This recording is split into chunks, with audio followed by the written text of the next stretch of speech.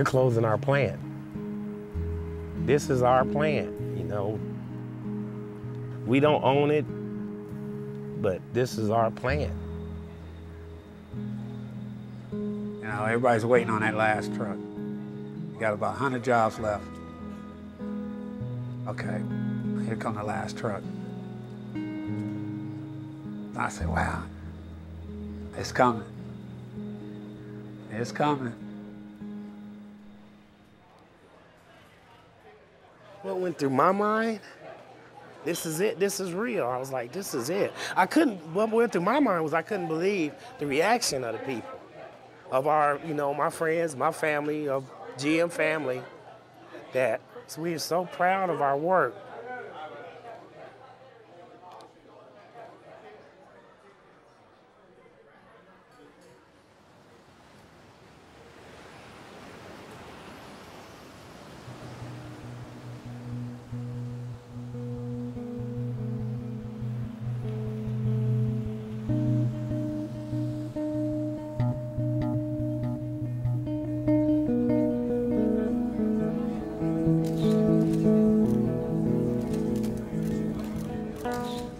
Today we're announcing our plan to, over time, cease production at 4 GM truck assembly plants.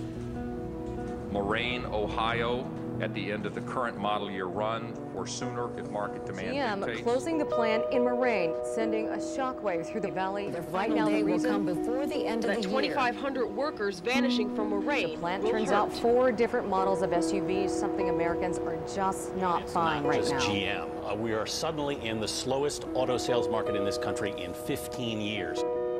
This GM plant will close December 23rd, just 2 days before Christmas.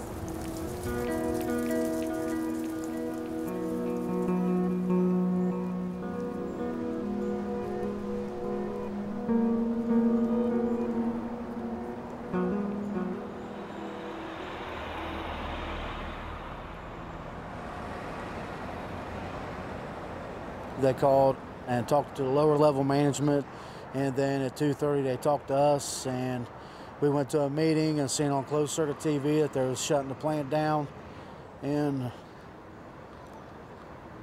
he cut it. What do you think of the timing? Merry fucking Christmas. See ya.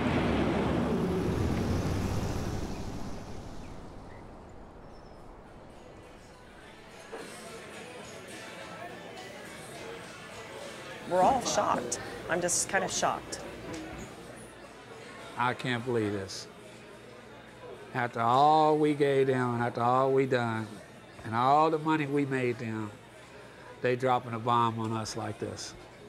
I grew up in Tennessee with nothing, you know, and I lived in the east end of Dayton when I came here with nothing. You know, and then I got this job. My mother-in-law got me this job, you know, and now I live in a nice house in a nice neighborhood.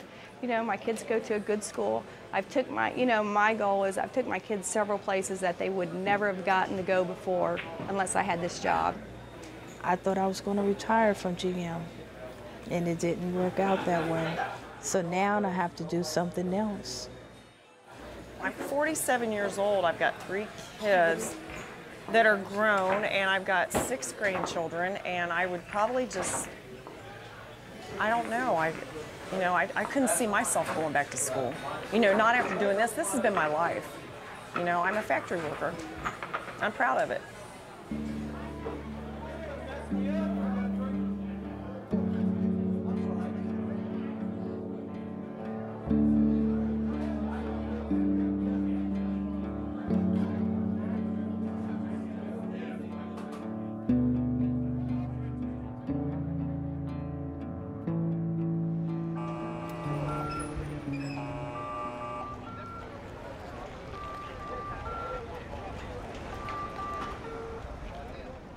I remember my first day, 6/2/94.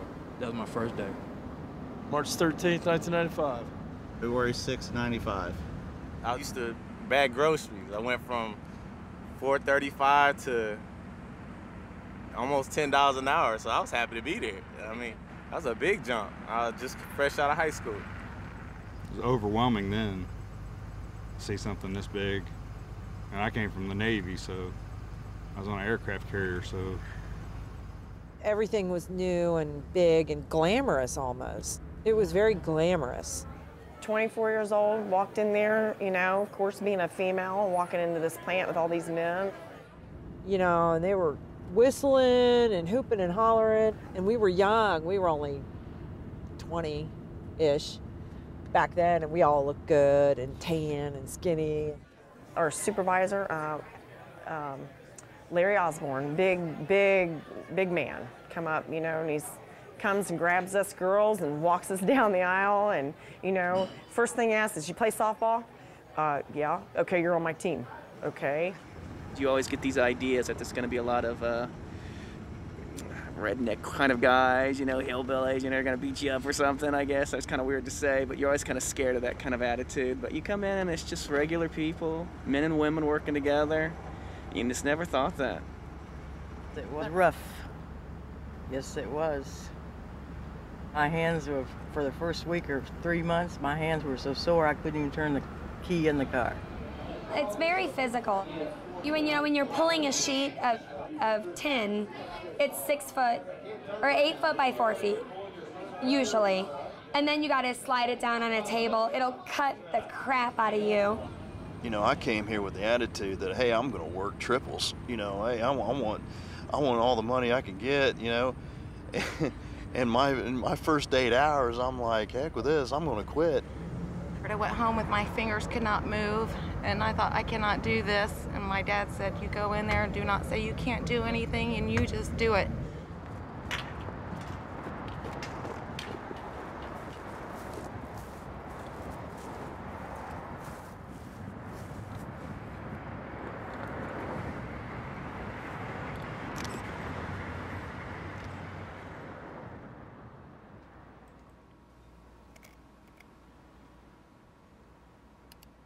I work with a great bunch of guys. The best tradesmen I've ever worked with in my life. There's a lot of talent there. Hundreds of years of experience. These are vehicles we're building that people are going to be driving their families in. I thought it was the greatest job I ever had.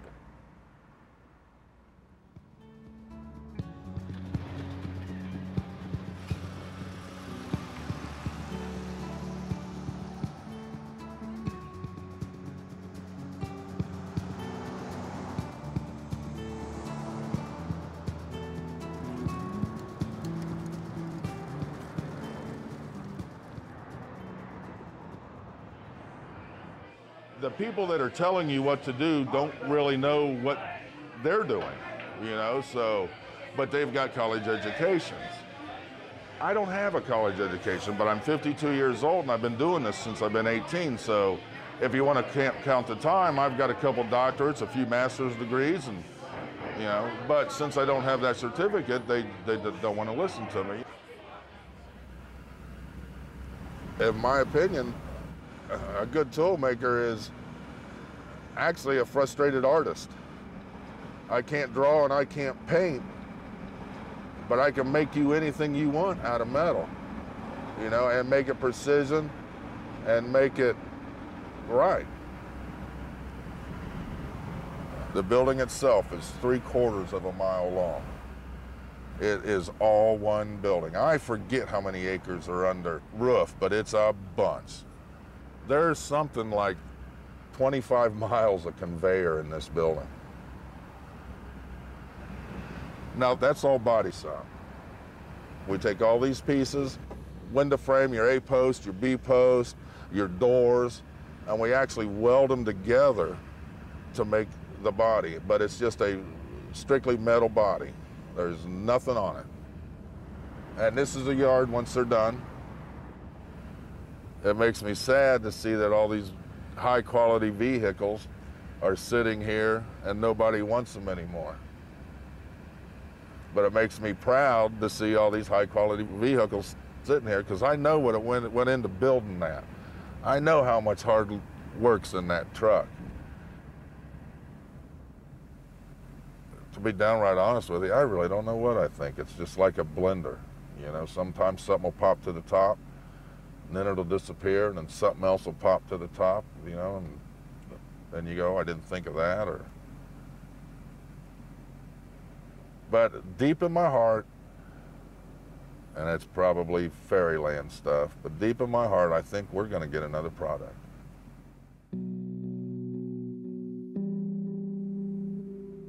The auto industry is bleeding cash, and badly. They need money right now. Things are so bad, the government has to step in and bail out the big three automakers. The union is one big reason why the big three are in a world of hurt. This is all the union's fault.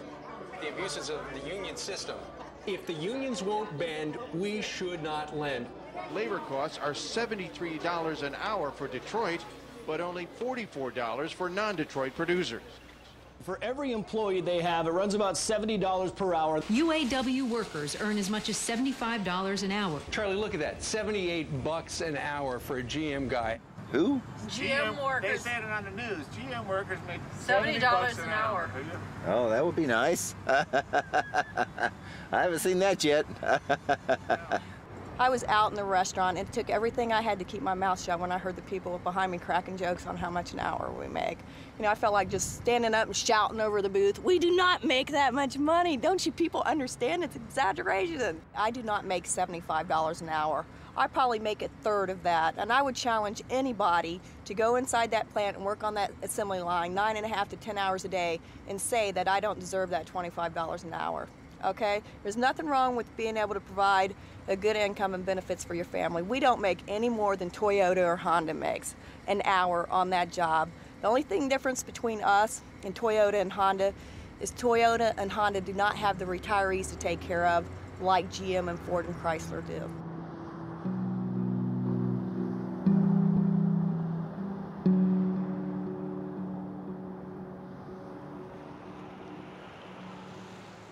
I mean, I've had guys tell me, that I'm overpaid because I'm a union employee. I mean, not just at GM. When I worked out of the IBEW construction hall, I had guys tell me that. Non-union electricians. And I'd ask them, well, how much do you make? And, this was several years ago. They'd say, well, I make $18 an hour. I said, well, we make 21. And you know what? If we as a union volunteer to make $18 an hour like you, next week your contractor's going to come through and say, okay, you're working for $14 an hour, so that I will have a competitive edge against them. I said, where do you want to draw the line? Where I work for $1 an hour and you do it for free? I watched my grandfather establish himself in the union back in the early 70s when black men didn't have that ability. And him to reach the points that he did, it was wonderful. You got everybody that's saying, let General Motors declare bankruptcy. Well, this is just my neighborhood. The fella in the White House over there, retired Delphi. The fella where that black pickup truck is, retired Delphi. The house on the corner, I worked with, the guy's mother lives there, retired General Motors, retired from our truck plant. These people right next door, retired Delphi. For one block, there's 1, 2, 3, 4, 5, 6 houses that could have been affected by the bankruptcy. That's 50% of the houses just in this block that are tied to General Motors in one way or another, whether through Delphi or through General Motors or through the engine plant. That's, wow.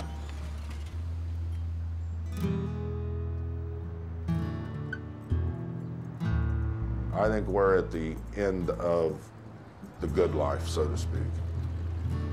I don't think that it's going to be a thing that people can attain anymore.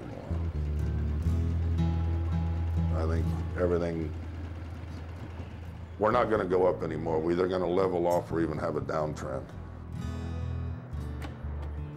It's all changing now. Go to Walmart and shop. Walmart, when it first opened, their big selling point was American made. Now, if it's American made, they don't have it. We're not going to have a manufacturing base anymore. It's going to be foreign owned.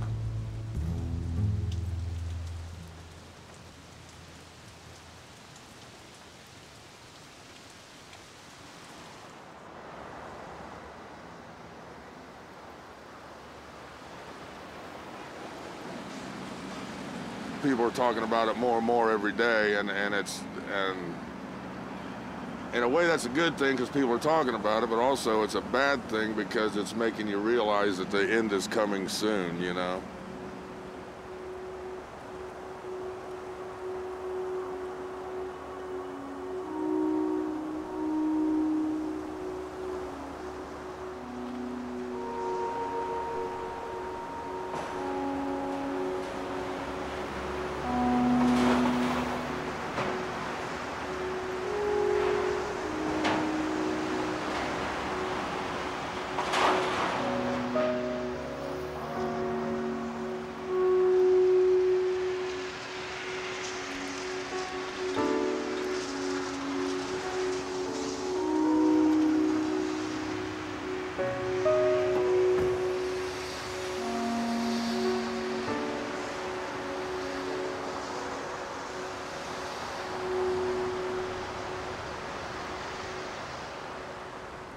I'm ready to get out of here now. If they want me out, I'm ready to go. Struggled with it, but now I'm ready to go. I mean, it's come to the end, so I kind of realized that, and I'll accept my fate and go on from there. I'm tired of messing with this. What do you mean? I gotta start over again. Either get an education or a job. There are no jobs, especially in Ohio. Education I don't got. Most people here don't have a good education, or they'd be somewhere else. I mean, it's the best deal everybody's got right here. If not, you'd be somewhere else. What's next for you? I don't know. That's what all this is about. Future education for us guys who don't feel like getting any more education. Too old for it. The old dog new trick routine, I guess. Do you know how to, like, you know, you computer savvy pretty much? Not a bit. Not a bit? Don't even have a computer. What's that? Don't have a computer. Don't have one.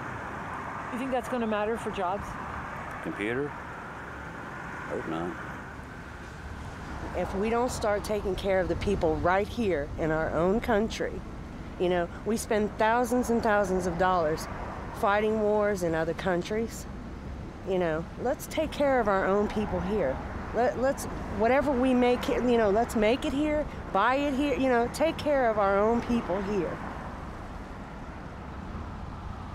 I have to go out here and reinvent myself at 45 years old. You know, I've got a high school diploma, and this is all I know. And I'm not trying to make anybody feel sorry for me or, you know, but let somebody get in here and work 10 and 12 hours a day doing the same thing all day long. Not everybody can do that. Not everybody is made out for that, you know?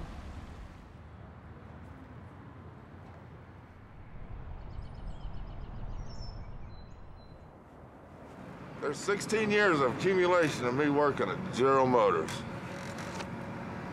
Tools and just different scales. And of course, your ever-present Moraine Assembly coffee mug, which probably is about as sanitary as a hog barn. Today's the 5th, so what, 18 more days? Which is actually only 10 working days, maybe.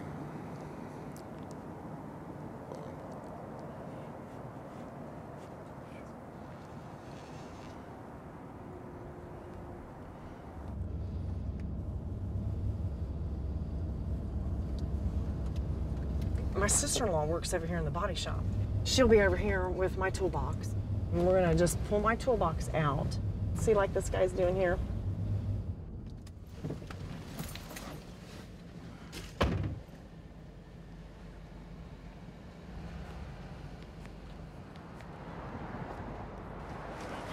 I want that one.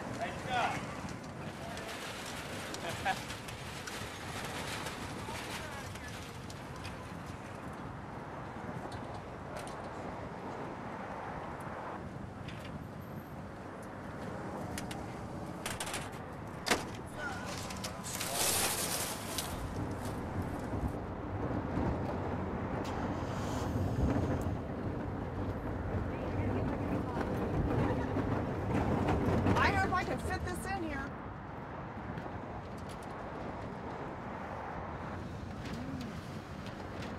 Plenty room. Oh, yeah. Awesome. Thanks. 23 freaking years. And for the last 22 years and 9 months, it sucked really bad. Then when we found out we were losing our jobs, we're like, I love this place. I mean, boy, you ain't kidding. You know. All right. I will see you tomorrow. Spend it. Bye. Bye. Love you too. Okay, bye. I'll see you. Okay. Bye.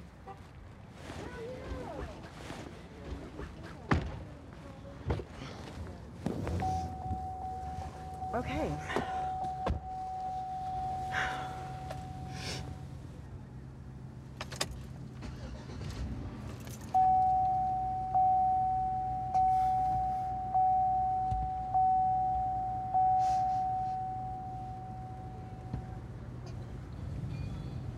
I'm sorry.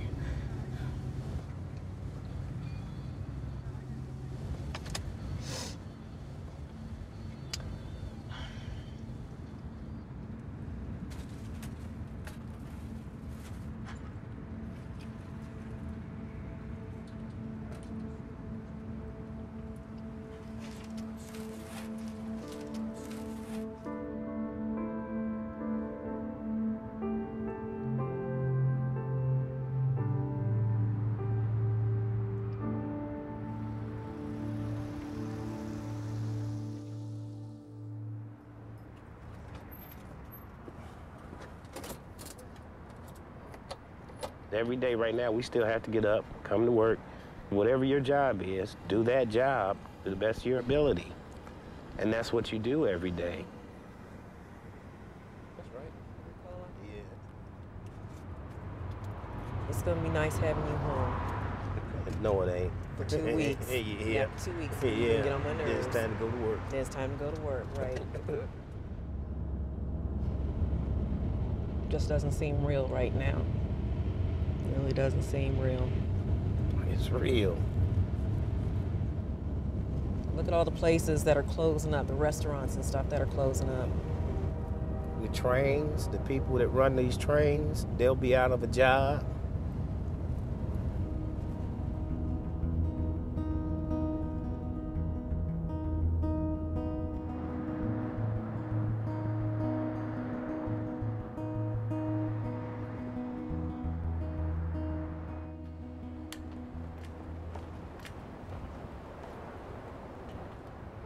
For a plant that's going broke, they gave everybody a aerial shot of the plant.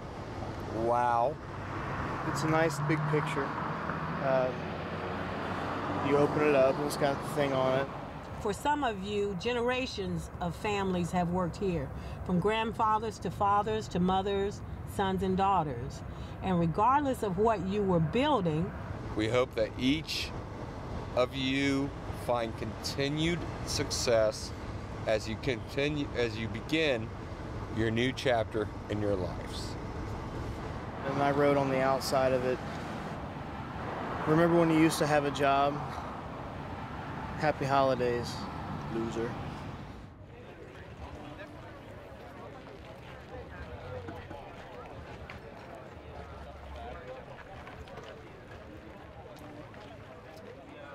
how did the line run in there today? Terrible. We ran out of parts. Run out of hinges. They can't manage nothing. Ain't no wonder we're going out of business. And it's not up to the union people to order the parts. It's not up to, it's a management screw up. So what they did, they said, well, we got 350 hinges. And when we can run 350 trucks. But what they didn't realize is there's 2 hinges per truck, so that's only 175.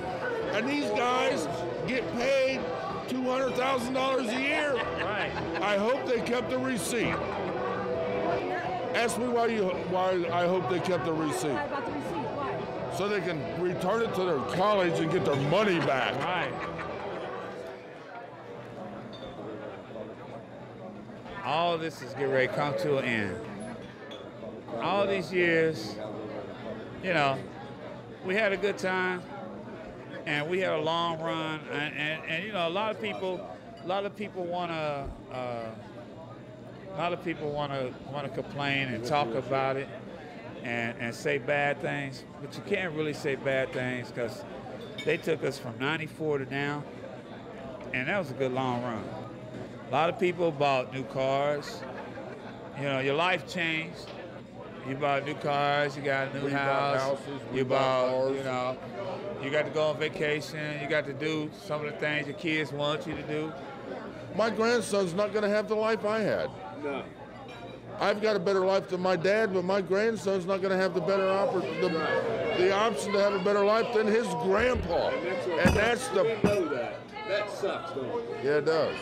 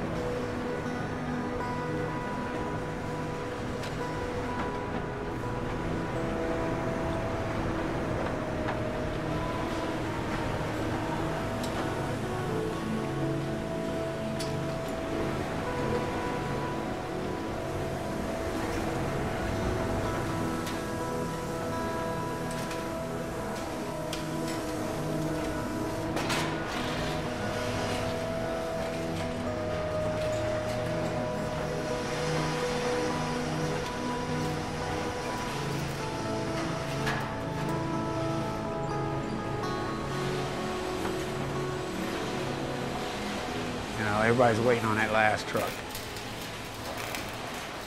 Yeah, I was like, wow, I can't believe this is gonna be the last truck. That's gonna be it. When you look at those numbers and you say, okay, wow, here come the last truck. You got about 100 jobs left. So the closer and closer it got, I keep looking at the numbers, keep looking at the numbers, and I say, wow, it's coming, it's coming. Because I was putting the sticker on, the serial number. The serial number to the truck. This is the last one? The last one.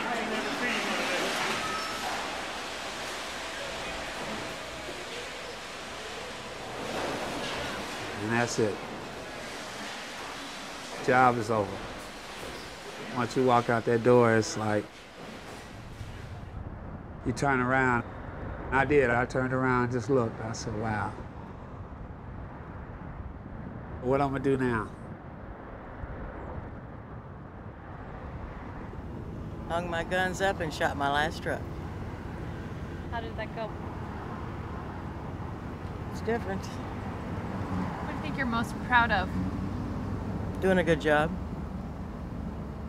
I gave them more than 100% every day.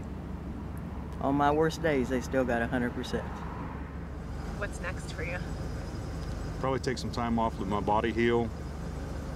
This is a rough business. And I'll probably go back to school. Do you know what's next for you? No. It's sad. Did you get to see that last truck? Yep. I got pictures of it, pictures of me with it, signing it under the hood pad. It's sad. All of our friends are gone. They were like it's like a whole nother family. It was like a family. I'm not upset about leaving, I'm just A lot of good people. We built that relationship. I built that for 14 years with the people that I work with, and that's gonna be hard to get back. I mean, it's a factory sense of humor in there that, you know, you could just only know if you just work in there. For me, it's about sharing things, hard things. My oldest daughter had a drug addiction, and that was a very tough time in my life. And some of the two in particular people on the line that I work with helped me tremendously. They were there for you? Yes, very much so. But it's the family, it's the people, it's your friends. We've shared a lot of things. And Every day, every day, all day. I Right. spend more time with them than I do when I'm at home with my kids. I never cried leaving a job before in my life. What was the hardest thing? Saying goodbye to everybody I work with. Just hugging all your friends and saying goodbye. What would you say to them? I love you. And I love them all. I love my brothers and sisters at IUE Local 798. I thank you for every one of you that ever worked a day on that line, for every friendship, for everything I ever had in that place. I love you. I thank you for your service. That's for me. I really ain't got nothing to say. I found a new family at GM. We spent more time.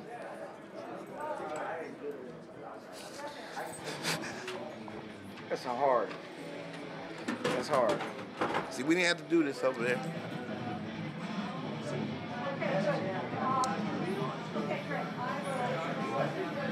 GM messed up. We was one of the best plants. We were like therapy to each other, you know. It's just like going to a bar, and your bartender has to listen to all your problems, your wife, your kids, fighting and fussing, That's how it was, And the sad thing about it is, it really didn't sink in.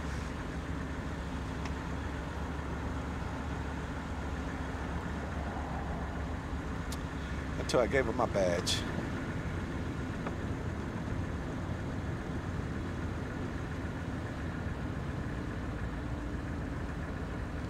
I gotta go. The hardest part for me was I had to give my pass. Once you give it up, you no longer have a job.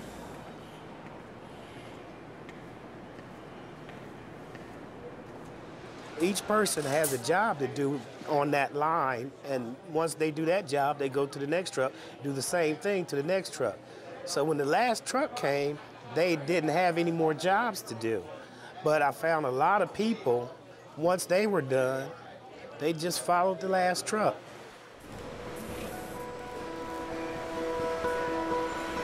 They followed the last truck, or followed the last door that went on that truck. Whatever line they were on, they followed that last part around. And then when we finally got to where the truck was assembled completely, we just had a group of people.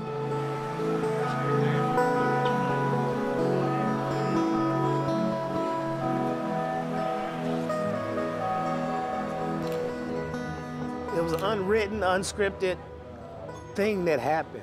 It was a force of its own.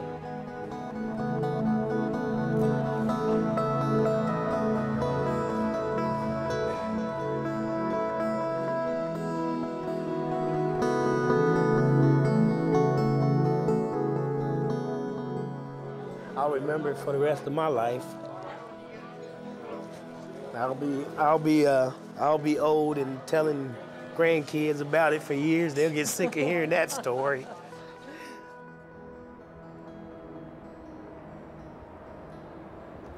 I just had this vision of this big, gentle dragon that was laying down, taking its last breath. And that was the plant, the building, the equipment, the sounds, the smells, like it had been a living, breathing entity, and it was dying. The different parts of the body were shutting down.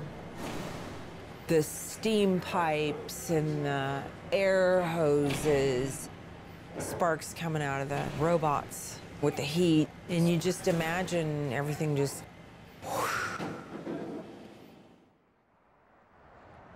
You could hear it dying, you could hear it getting quiet, and then you could see the people walk off the job, and I could hardly talk to anybody or say goodbye.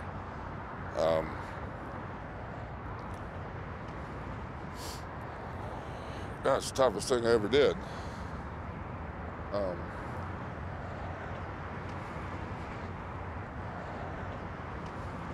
They won't be coming back, and I don't know if I'm going to be, and well, I know I'm not going to be, and just to realize that it is the end.